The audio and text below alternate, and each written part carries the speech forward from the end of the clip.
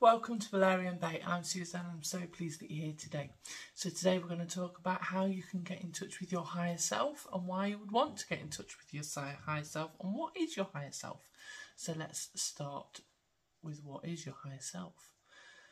Your higher self is the version of you at an energetic level that doesn't have all of the 3D issues.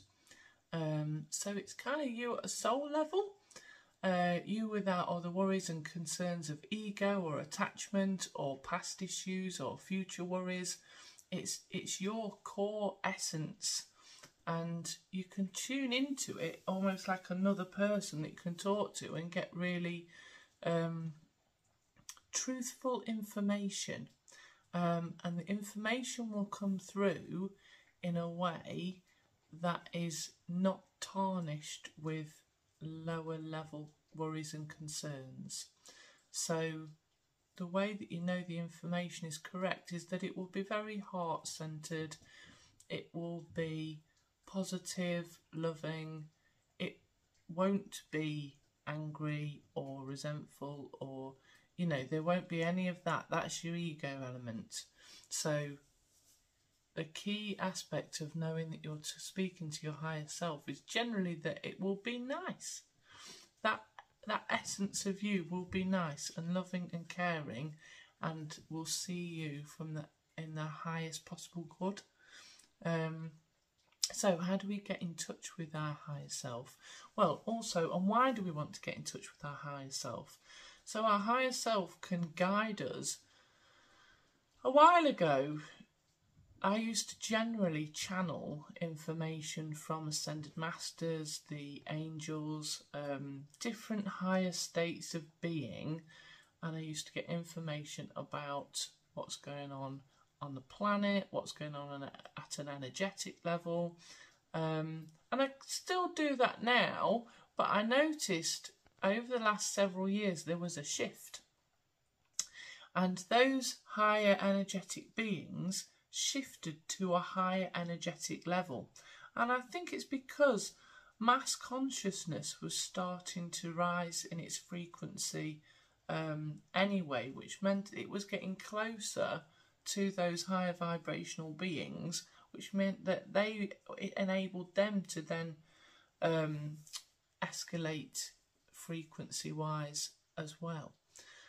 And as this happened, it started to become apparent through my information that I was getting that tuning into your higher self was the next stage rather than looking outside of yourself. So even channeling higher beings and channeling ascended masters, you're still looking outside yourself. Whereas if you're tuning into your higher self, you're tuning into yourself, and the information is still coming from within you. And given that each of us has the cosmic elements of the universe within us, and if you like, the way it can be described by some people is that God is within each of us. We're meant to have a microcosm of the universe within each of us at a biological level. And you'll notice that if you watch Disney's The Wish, they do a song saying you're a star because you are.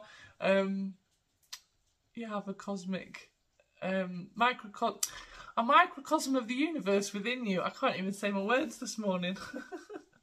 So let's talk about how to actually get in touch with your higher self. And I would practice this regularly.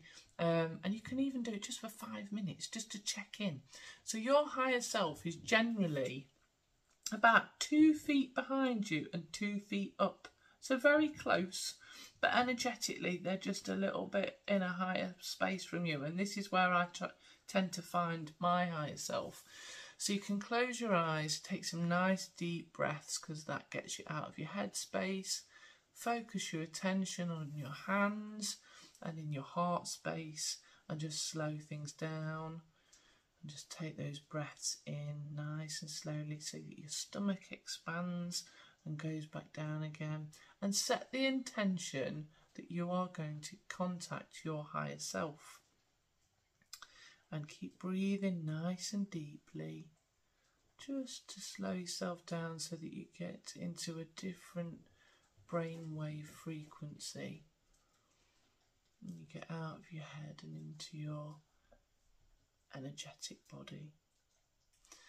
And then just look for your higher self energetically with your eyes closed, and seek for them. And they may present themselves in a different way. So my higher self doesn't particularly look exactly like me. It is a version of me that hasn't been impacted by 3D life. And you might just feel that your higher self is there. You might hear them, you might just sense them, you might see them, you might just know that they're there. Ask them to tell you 3 things about you. And the way that you'll know it's your higher self is because they'll say 3 really lovely things.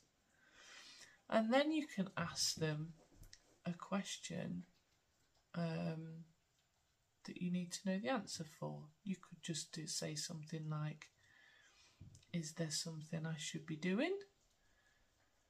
Is there somewhere I should be focusing my energy? What's going on in my life?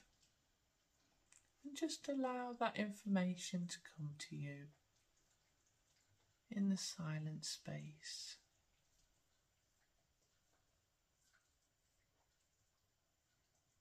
And just take your time with that. And feel love in your heart and gratitude for the sacred wisdom that is already within you. For the sacred wisdom that your higher self presents to you.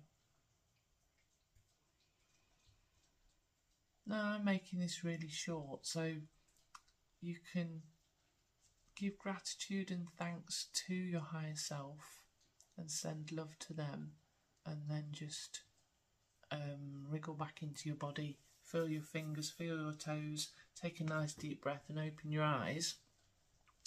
Now if you just do that in little increments regularly, so maybe every day, that will build it up, and you'll start to find that you don't even need to slow down to go into that. You'll automatically connect, and it will bring you valuable information, and it will help to keep you on your soul path, help to drive you towards your soul purpose, towards your soulmate, towards your soul tribe, all those sorts of things, and will help you operate at a higher vibrational frequency, which is what we want, so that we raise the mass consciousness of the planet.